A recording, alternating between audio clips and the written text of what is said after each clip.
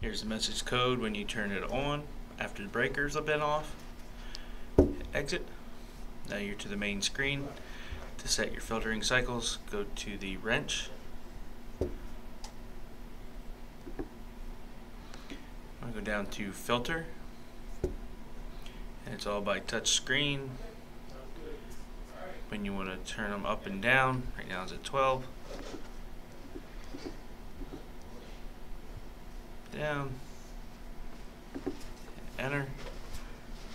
If you want to change it to the end, just up and down, turns it, and over to filter 2. It's disabled right now. You want to turn it on by touching the 2, and same side as this side.